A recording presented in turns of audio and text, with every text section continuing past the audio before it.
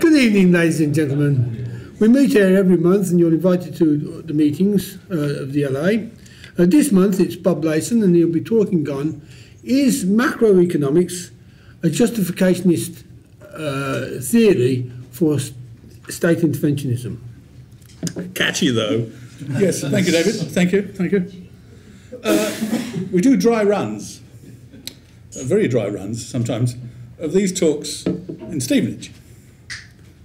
They're more of a sort of cheap recording session with friends as an audience, but still, we do them. And one of them recently was going to be by me, and it gets into the local paper. It's had one person turn up once.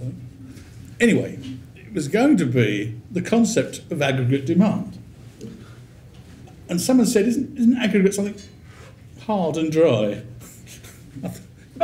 that goes in the concrete? That is, yes. I mean, I think you're right. So it became, has macroeconomics become the ideology of the interventionist state, which is less snappy but more accurate. And in a way, yes, is the answer. Thank you. See you later. We can now. Yeah. Next talk will be longer. And now, some reasons.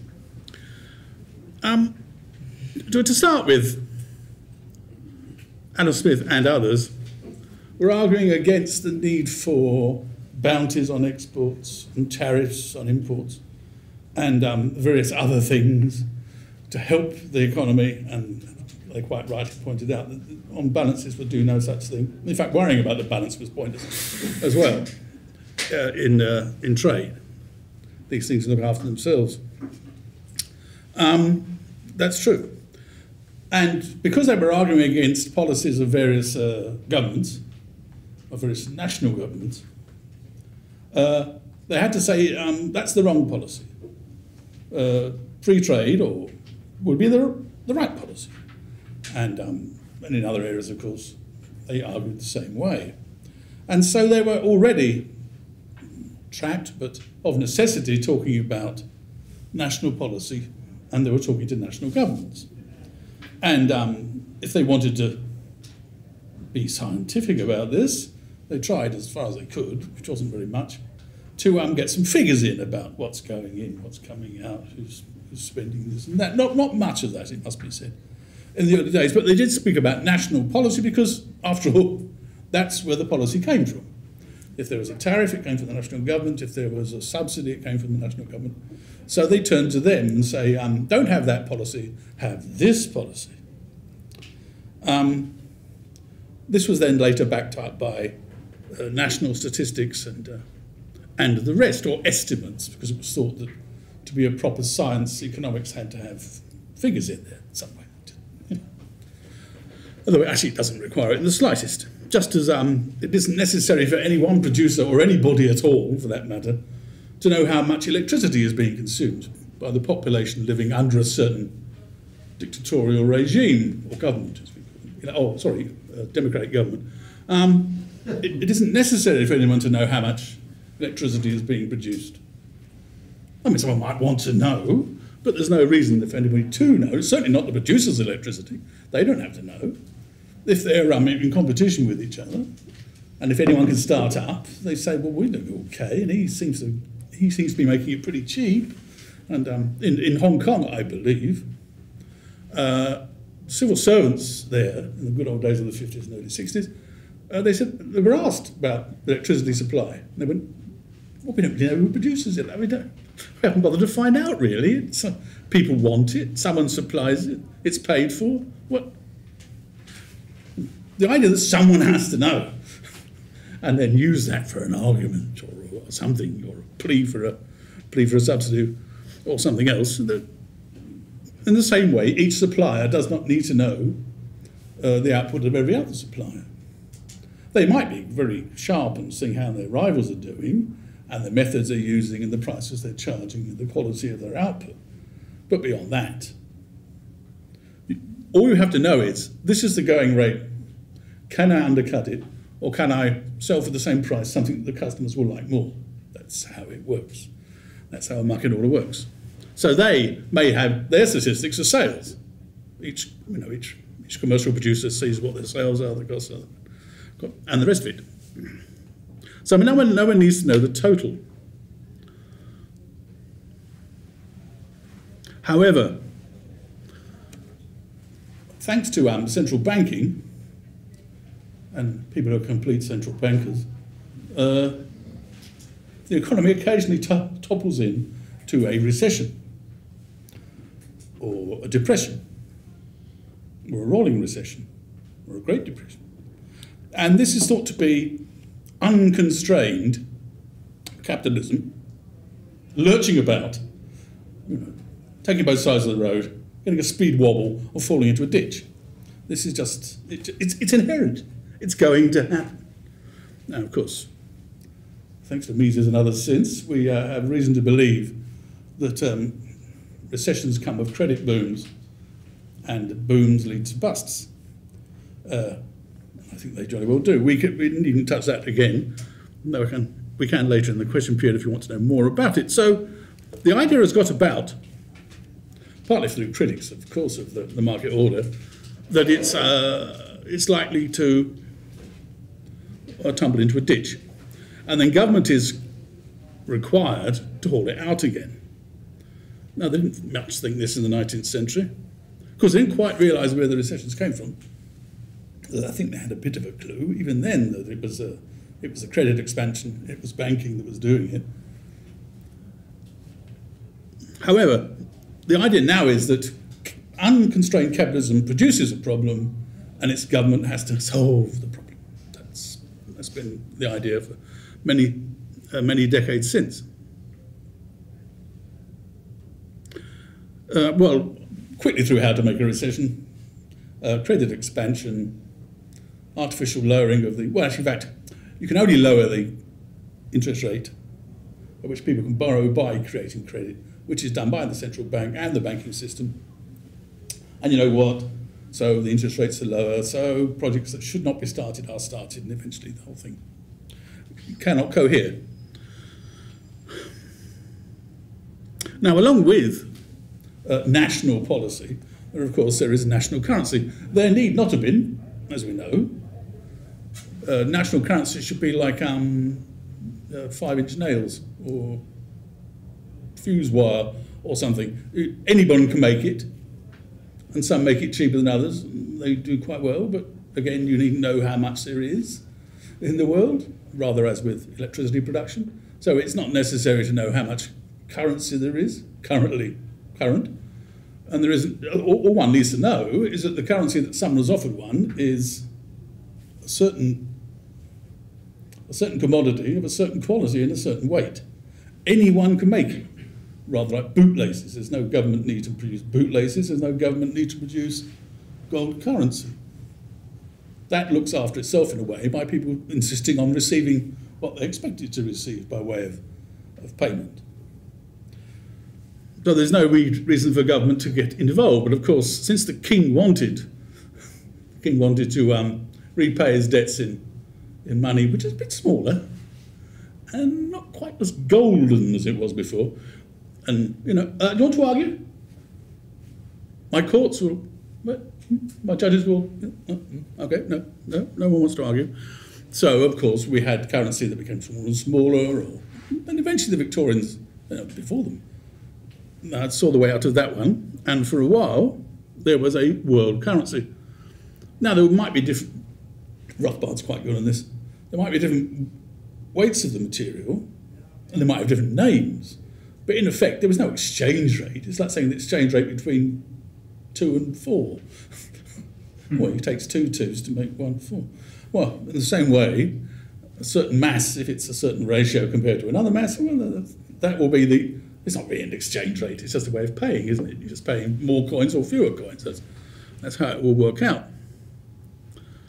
So there was no need for the government to worry about gold leaving the country or the exchange rate or anything else. As A.J.P. Taylor says somewhere, an Edwardian gentleman could, without a passport, could get into his balloon, they did in those days, prevailing winds would take them somewhere in Europe, and they would land, and they would repair the local tavern, and they were paying gold coin while they hired someone to put the balloon onto a train to get it back again. No need for a passport, of course. No, why should you have a passport? Passports, I understand, and I insist, and I've never bothered to check. Passports for diplomats. So when a war was declared, they could leave the country. They could show their passport, and they were allowed out. Well, they might be encouraged out, but the point is they should not be hindered or hurt. Or no one else had to have a passport, for goodness sakes. Of course not. You were just someone travelling. What's the problem?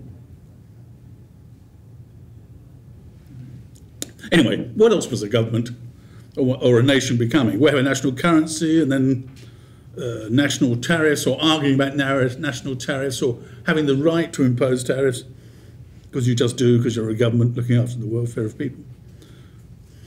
We know how to make recessions via the central banking system, and then blame it on the market.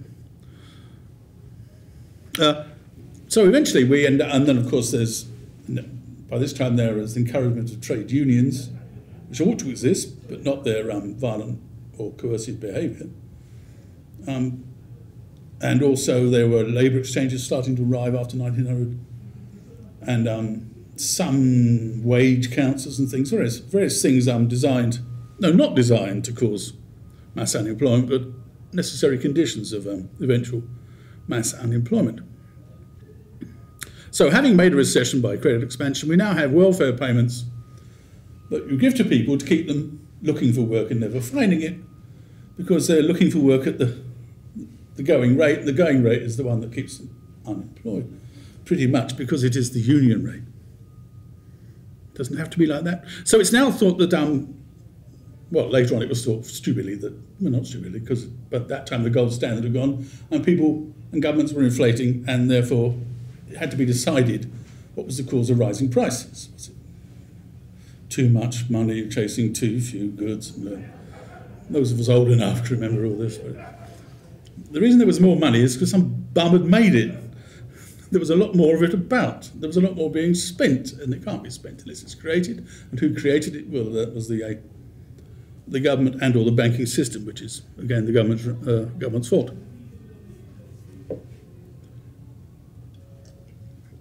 However, since having made recessions, there's unemployment. Mass unemployment sometimes. And it has to be regarded almost like a communicable disease. It just strikes. Boom, it's just that. What's going to happen? What you can do? So in the same way there has to be the NHS to deal with things, communicable diseases, or have to be public sewers and sanitary inspectors and other such things, all of which can be done privately and more effectively and cheaper. So we have, rather like the NHS, although the NHS came a bit later actually, but the idea was that there is a problem of employment. There just is a problem. There just can be. The idea that people are asking too much, or expecting too much, or other regulations make them too expensive even at a lower wage, slightly lower wage than they expect to get, is put aside. It's thought that you simply have prolonged unemployment because, well, market failure or inadequate demand, aggregate demand, that is.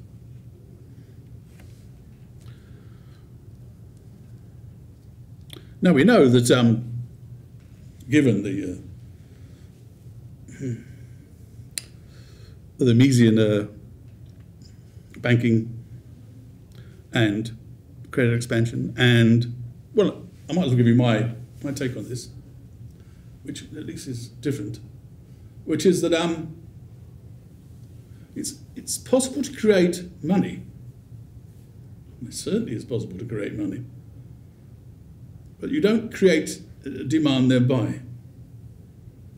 The money may go up in volume, but depending on what the prices are, of course, demand is not increased.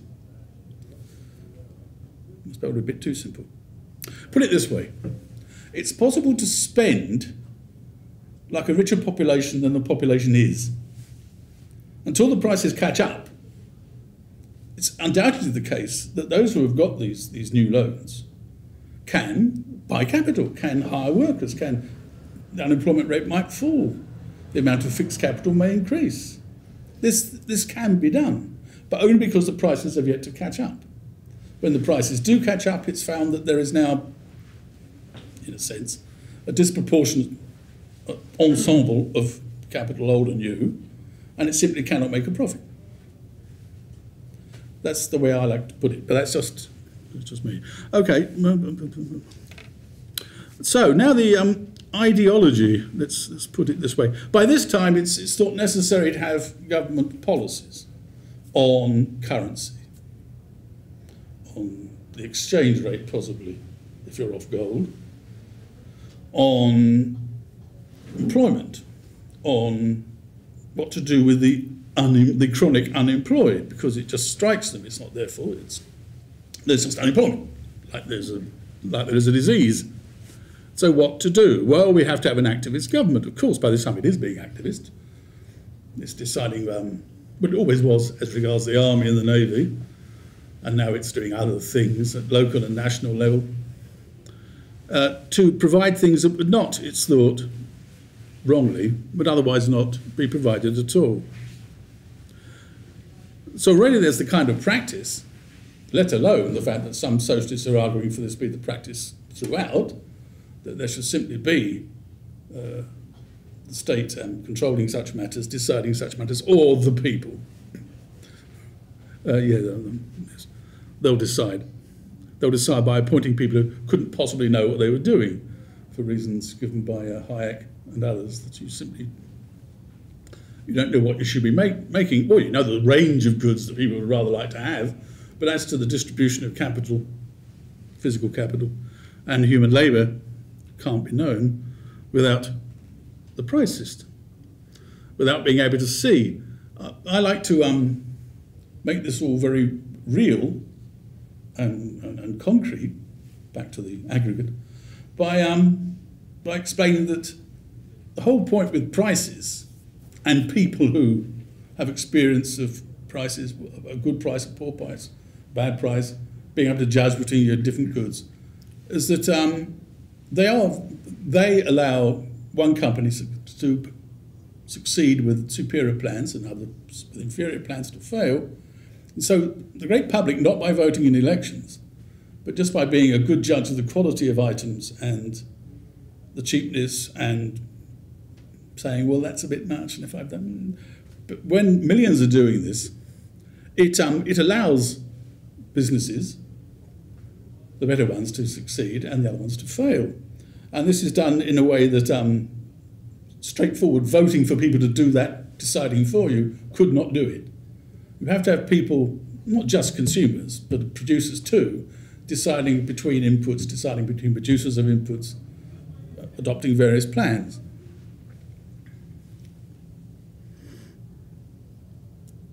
However, by this time, Keynes and others, and the socialists have been arguing the point that it has to be done consciously. You can't let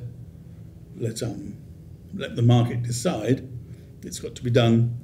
And aside from which, what happens if the interest rates? What happens if the exchange rates can't be maintained? Which they can't be if governments are debauching the currency. It's likely that with another currency that is not being debauched in such a rapid manner will rise in value compared to the local currency. So these things are regarded as somehow coming from outside, not due to government. There's something that the government is there to fight inflation, for example, and fight inequality, and fight unemployment by paying people to engage in it for prolonged periods. Rather strange.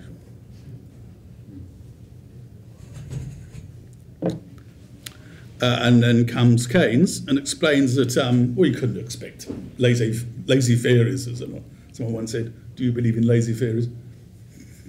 I see one in the mirror every day. I certainly do.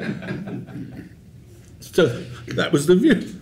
It can't be left to them. The whole thing's going to go out of whack, and there has to be a conscious government policy to maintain demand.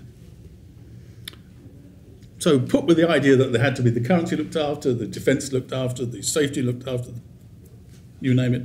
This was one more thing that government had to do, to control demand. So this was very convenient. Now we get to the ideology bit.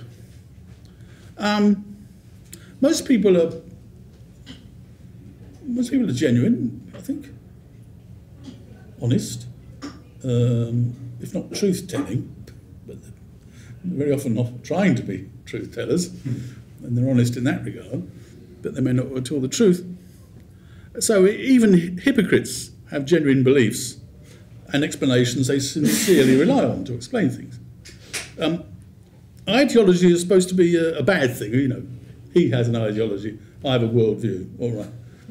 I have an explanation of that you can do here, and she hasn't. Well, God knows, goodness knows what she has. Muddled idea of the whole thing. I don't know. So an ideology is not necessarily a bad thing. The bad thing is refusing to argue, dismissing evidence. And in itself, it is simply having beliefs about matters of fact in the past, present, and possibly the future, and explanations you think to be true, which seems to be not a bad thing, nothing to be upset about. You know, you are an ideologue. Unless, of course, you're lying and defrauding and looking for confirmation, which people do. I haven't read sufficient Popper, of course. They should be looking for, as with global warming alarmism, but that's another lecture necessarily. There's not enough. In January? Not enough Oh, again. In January ago. Oh, good. So there's not enough looking for disconfirmation.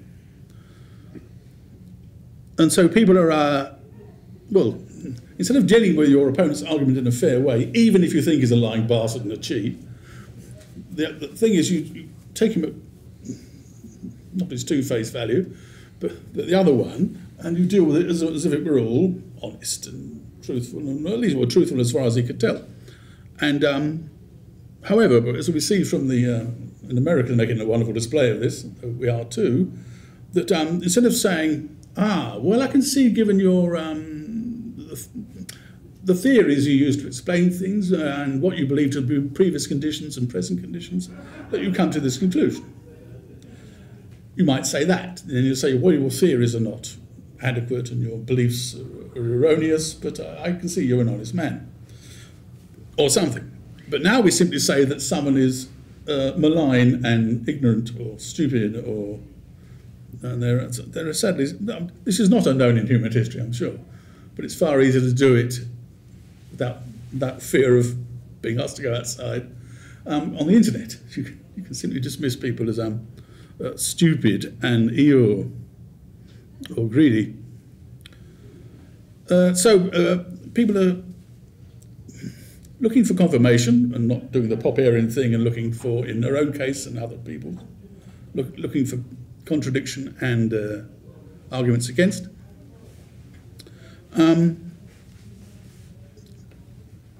I've touched upon the commercial production as being a discovery process.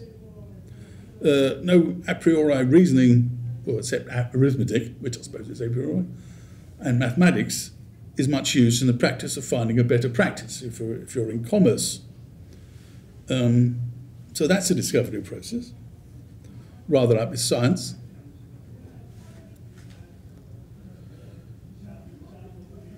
However, so where does the ideology come in? I think most ideologies are honest and unobjectionable, even if they're objectionable for being wrong, stupidly put together, or plain bonkers. But you can be polite and you can say such things.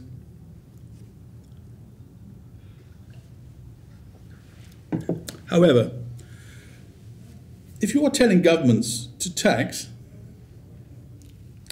borrow, command, forbid, and if you are a reporter who wants to be in the loop, if you are a commentator who doesn't want to be considered a complete outsider, then you have to regard the government as a great solver of problems. And a very good, well, indeed, since it's the best and the available, there can be no better way of solving a problem by turning it over to government. So the reason that macroeconomics, especially with the idea that there must be a data, as they say in America, or data gathered, there must be information, there must be people studying this stuff, the people must be pulling levers and having computers running through the night. This is all necessary because we have to decide upon a plan for dealing with all the aforementioned unemployment, inflation, recession, all things brought about by government. But if you're telling governments to tax more, but spend even more, and to borrow, or simply print the stuff, as they do in Venezuela and elsewhere, then you remain in the loop as a reporter and a wise judge of events. And libertarians are, as the woman said, not even ignored. Thank you.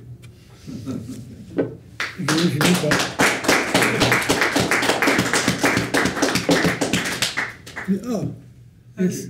I'd like to think a little bit more about your opening line about nobody needs to know about the electricity supply. Surely those who plan for sufficient supply would be looking to see the consumption. And if you're a capitalist, you will seize the opportunity to build reserve supply. Oh, certainly if you're a supplier, you want your customers to keep with you, and you can do that by actually supplying them with it. So there will be, as there were, I believe, local power stations in the early days. The idea of a grid might occur to even rival producers because they could help each other out. So there's no reason why a, quote, national grid shouldn't arise purely commercially. Although, for all we know, local ways of doing might have been better. I don't know. You can always move the fuel to the place where it's being produced rather than, which is now, of course, partly the silly fad with the wind turbines and such. Oh, certainly on the roof systems, they don't send it to the national grid. They just consume it themselves. But yeah, I would say that that's still the case, that no one needs to know. Might be of interest to know what the world turnout of dumplings is, but it may not be vitally important to make use of that information in a productive way.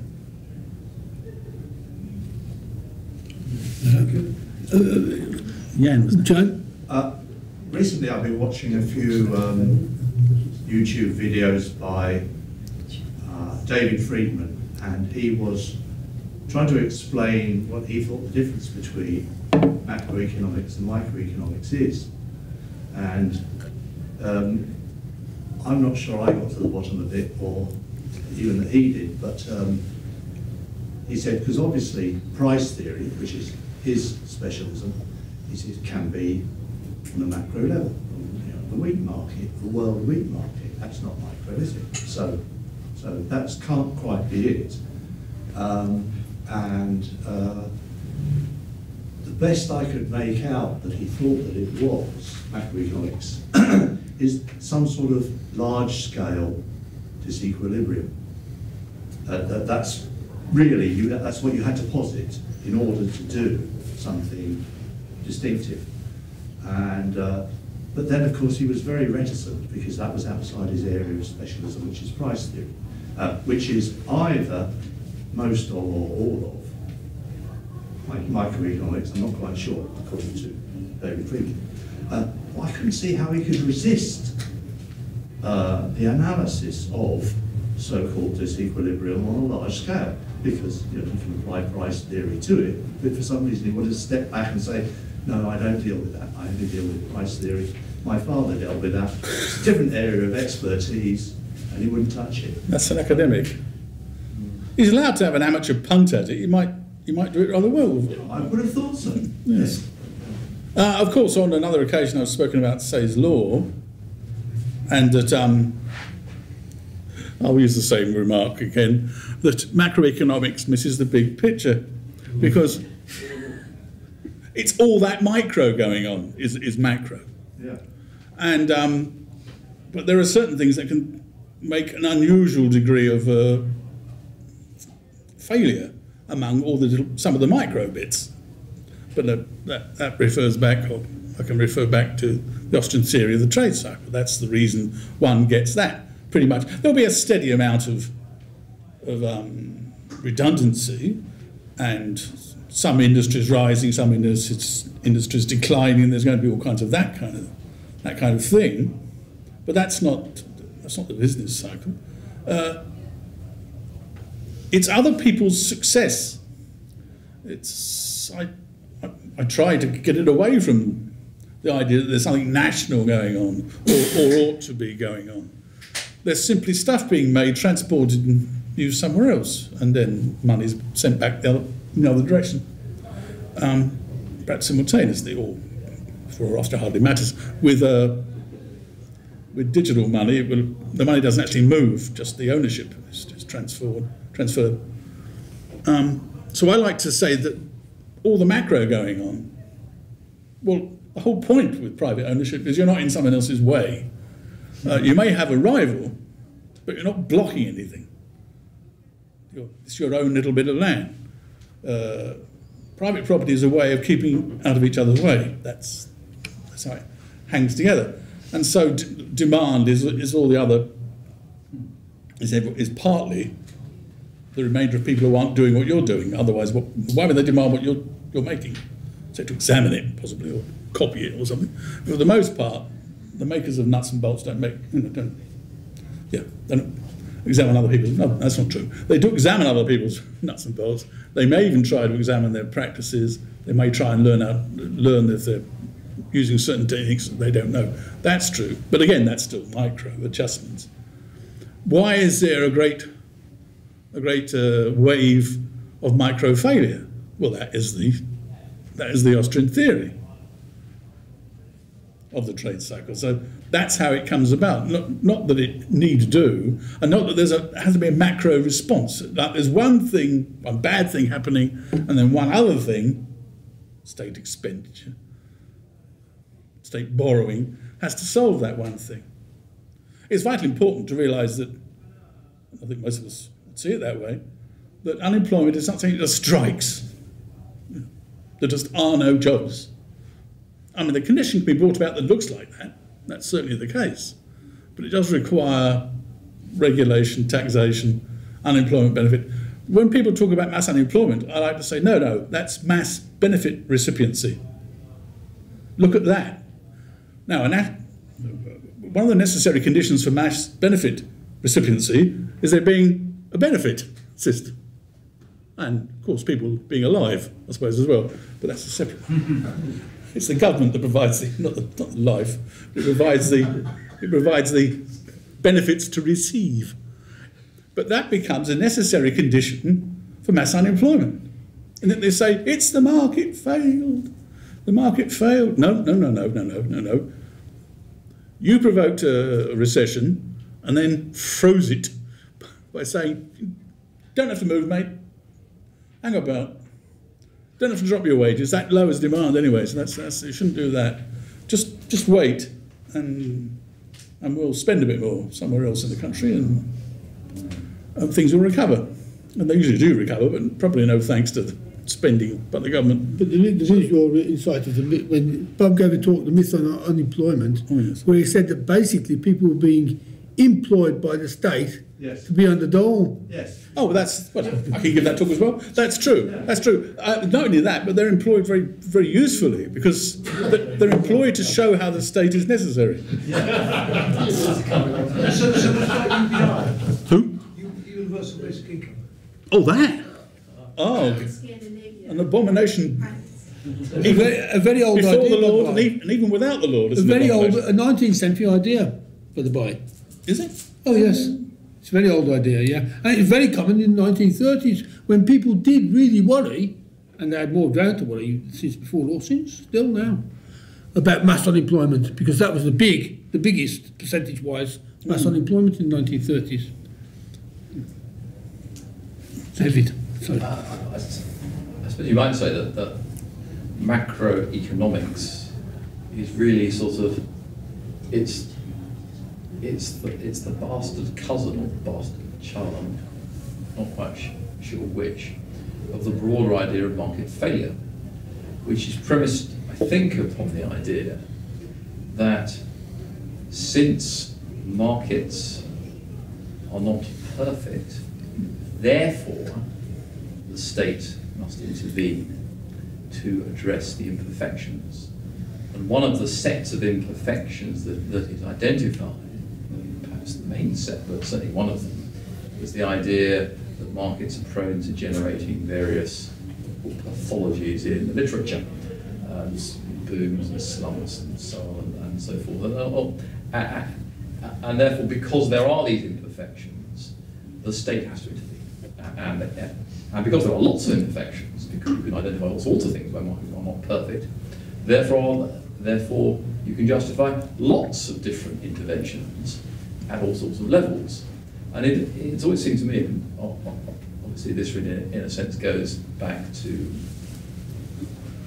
well before Hayek, but the idea that I find very persuasive is the fallacy in this, that you assume that because the market is not godlike in the sense that everything is perfect, therefore the government is the right tool to deal with problems. Whereas what you should really be asking is, given the fact that the world is not perfect, what is better, leaving the market with its imperfections on the one hand, or using the state to intervene on the other hand? It's really a comparative exercise. When you do that exercise, you then get to the Hayek question, which is, well, we know that there are we know that in order to address any problem, you have to have knowledge of what the problem is. Where does the knowledge come from? And so you get back to Hayek, really. You get back to Hayek, which is, well, even if it is the case, and it is the case, that markets are not perfect, that things go wrong, people make mistakes, they can multiply, errors may be made, etc.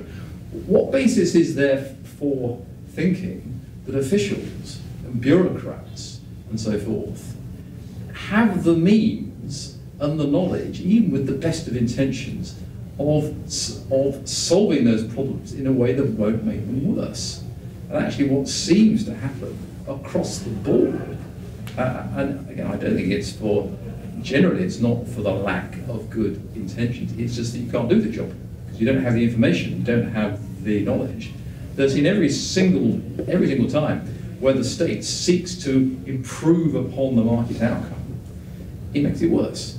So you do a comparative exercise, you say, well, which institution is better at addressing problems and coming up with solutions and allowing new ideas to deal with things and to make them better? And it seems to be the market, because it's got certain features that the state doesn't have. And the state and so even if you accept, and in a sense you have to, that there is such a thing as macroeconomics in the sense that it's part of markets go wrong, and people make mistakes, blah, blah, blah, there will be frictions, blah, blah, blah.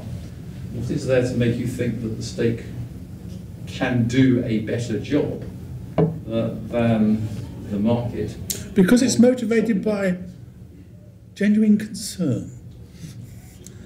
Disinterested benevolence, unlike greed.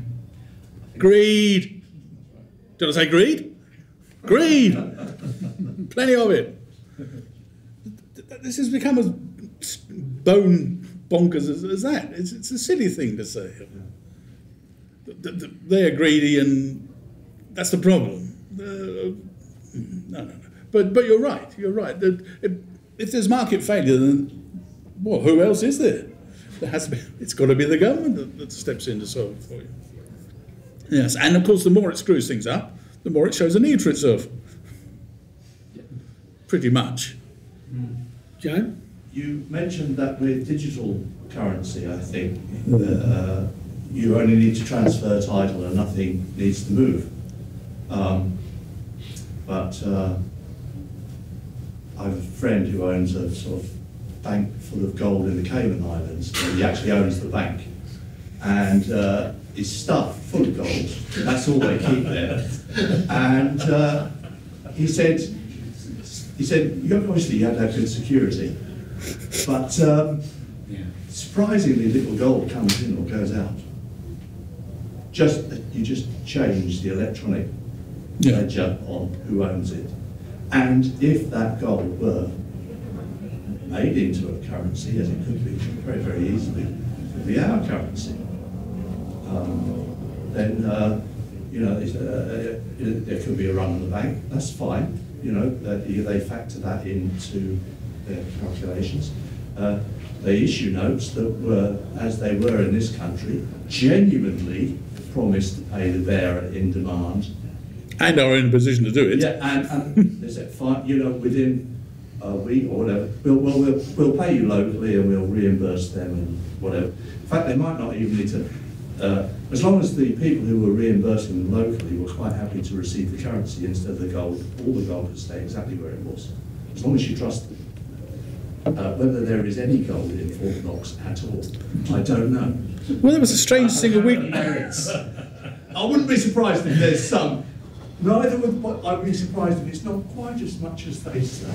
But apparently a week or so ago, the seals are broken because it hasn't been looked into for some years, and there was an audit, and someone wrote down the number, and they came out again and put new seals on it, I think. But at the president's request, I believe. But it's certainly true to say, well, I've said in another talk that you could have all the gold in one place and numbered separately, or just regarded as a mass that could be separated out if it need be, and the whole thing could fall down a crack because of an earthquake. But then all you do is just carry on with the records that you had the day before. That he owns this, he owns this, he owns this, he owns this, and then you swap ownerships. So in a sense, it's a kind of Bitcoin without any coins, which is what Bitcoin is, of course. Yeah. The problem with Bitcoin is, gold has a real technological and jewellery and other uses, and means that it could not fall below a certain value because it has real use value. Bitcoin. I'm more than happy for there to be gold as all prices set in milligrams of gold. That's all. You don't have to carry it about. But if you really want it, you can get it. It will be done. That would be a far better way of. Pat? Yes, Bob, I don't think you answered the gentleman's question for me here when he said markets are not perfect, and because of that, the state has to intervene. Who else is going to intervene instead of the state? Now, I know you said about greed, and you found it a bit comical, and what have you, but look, greed is not going to build a sewer system, is it? Well, I think those. It'll certainly fill it with. It'll certainly fill the sewer system, but I think it also built it too. They were commercial enterprises, the sewer systems. In parts of London, there would be one water supply going up one side of the street and another different water supply going up the other side of the street. Indeed, that's how John Snow, not the bowler, found out. The physician found out that the water was contaminated on one side of the street. Was it cholera? Well, related to cholera. But that was built with taxes. No. I believe at the time these were private water companies. They laid down the mains. They connected to the houses. It might be that you need another system to look at how you can intervene in the economy fiscally without taxation. Well, they do that. They certainly do that.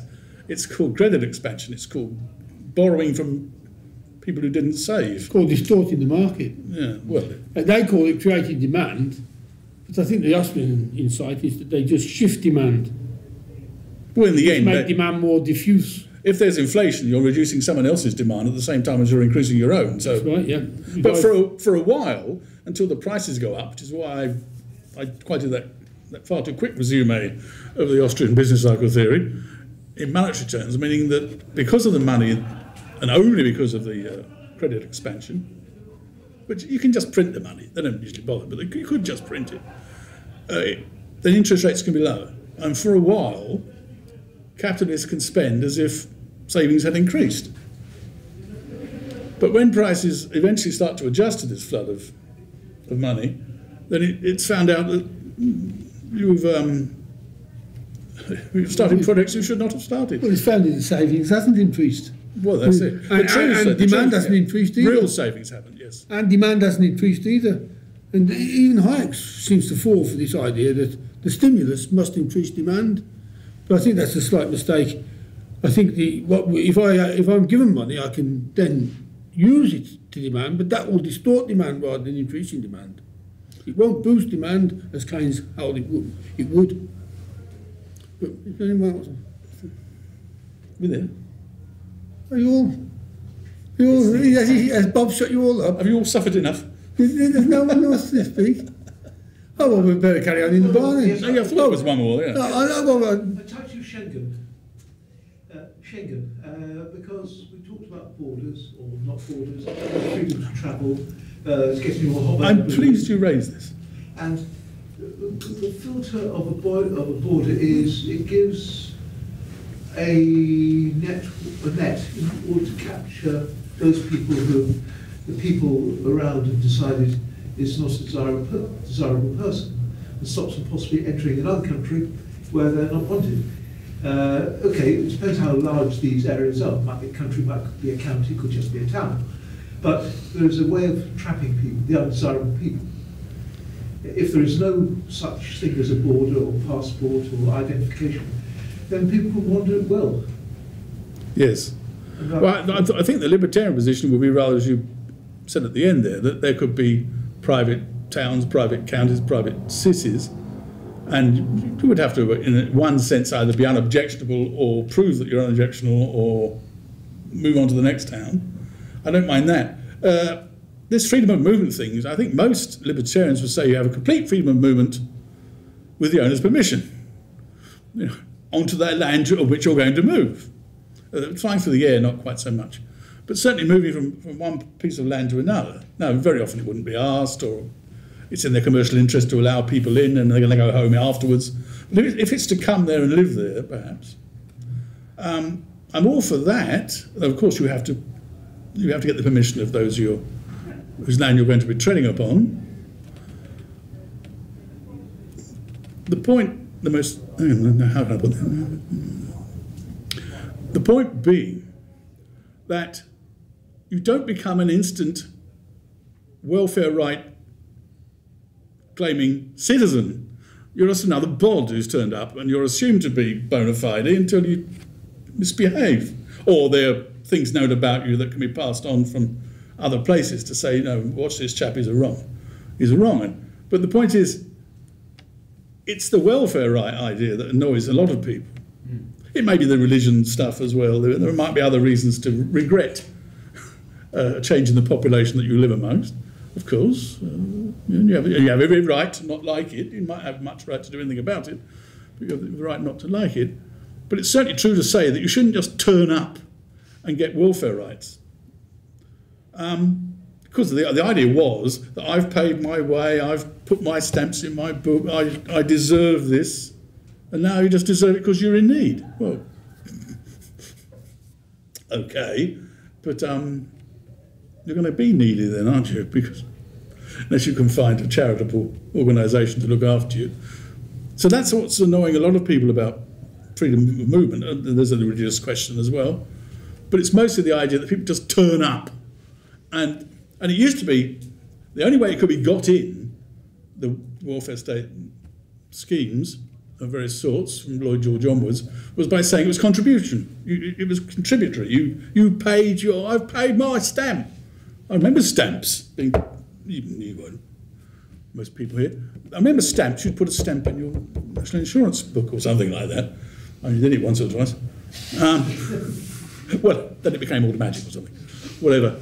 But that was the idea that, you know, I've made my contributions, and yeah. But now it's just, you're in need. You're here, you're in need. NHS, Council House, whatever. No, I don't know how much of this is true. I believe it is true that you can pretty much get all of that stuff if you're simply over here and in need. Now, of course, if the whole thing came of America, with a bit of help from Great Britain, bombing people to buggery in the Middle East, if that's the reason they're over here, well, it's almost serve you right, but it's not serving the government, that they don't suffer so much from it. So that, but you're quite right. There would be, you know, self-contained units that you'd have to, you know, you'd have to ask permission or behave in a certain way, or you had no right to remain, perhaps more than a week or whatever it might be. All sorts of local, you know, local towns and cities could have their own rules on these matters. It might be a wonderful thing if they did. Could you expand on universal basic income as an abomination? I'm beginning. Oh. Well, some of the Georgists and others thought something like that, because the Liberals... And George was in the 19th century, wasn't he? Yeah. So they thought, especially landowners, raking in all this stuff, just because they owned a bit of what used to be a cow pasture in Mayfair or something, and now they're getting these huge rents rolling in. Is that fair? Well, doesn't do any harm. Are they 1,000 times happier than you because they have 1,000 times your income? Are they at all happier than you? Maybe not. Perhaps the best things in life are pretty cheap. They are. Friends, According to company. today's newspaper, sex and sleep make you happy, wealth doesn't. I find it difficult to combine sex and sleep. You know, you need a nice bed to sleep in, don't you? And comfortable surroundings. And you have to buy wine beforehand. That's what you mentioned or something. Are you going to serenade your alma mater as well? Wine is unnecessary. But I can't see how you can get those things without wealth. That was my point. Oh, I see. Is there anyone else who wants to speak? Oh, well, I warmed up eventually. Well, universal basic income is a big thing with the bleeders, as I call them, bleeding heart libertarians. Oh, they think this is a wonderful way forward. It is being tried here and there around the world. Do you have to qualify? The defence seems to be, you know, based on moral luck. Idea. Yeah. Just unfortunate that you're at the bottom of the pile and you did nothing to deserve to be at the bottom of the pile, and therefore we guarantee this, isn't we? And the moral luck idea is seems to be related to Rawls' idea that nobody should be able to benefit from the proceeds of social cooperation, which doesn't exist. There's no such thing as social cooperation. Individuals cooperate. Society is not a whole, the organisation of it. But anyway, nobody should benefit from it unless it makes the worst off better off, which I recently saw a very good video by Thomas Sowell. Is it? Yeah. Sowell, I say. Sowell. He said this is the sort of the wino's veto. He's lying in the gutter, drinking his life away. No, you can't do that unless I get a cut. Why the hell should he get a cut? But this is what universal basic income is. However useless you are, however feckless and criminal and irresponsible, you're entitled. Besides, it wouldn't be universal. It would be. There's a wino taking his knife out and slashing. It would be national, or state, or regional, but it wouldn't be. It seems like a cruel idea to have a universal basic income, because if you're taking the same amount of benefits money, and that presumably has to be the assumption, which is you're not increasing the total amount of money being distributed, you're just distributing it in a different way. Oh, to those. Then the result is that that at the moment there's a sort of idea, well, if you're really sort of, if you're disabled and you happen to have the ill luck to have lots of children and so on and so forth, then you get more. And if you don't need it, because you earn a lot of money and so on, then you don't get anything. Whereas presumably with the universal basic income, you get the same. Now that same, therefore, means that the people who might be said to really, really need it will get much, much less, because there's money being given to people like me who don't need it. So it seems to me to be a completely cruel and stupid idea. Unless actually what's being said is, no. We're actually going to give far more in total money, so that at the moment, if there's 300 billion being given out, with the universal basic income system, we'll distribute 10 times as much, so that everybody gets a really high amount. But then we're not arguing about how it's distributed. We're arguing about how much should be taken from producers in taxes and given out as benefits, which is a completely different debate.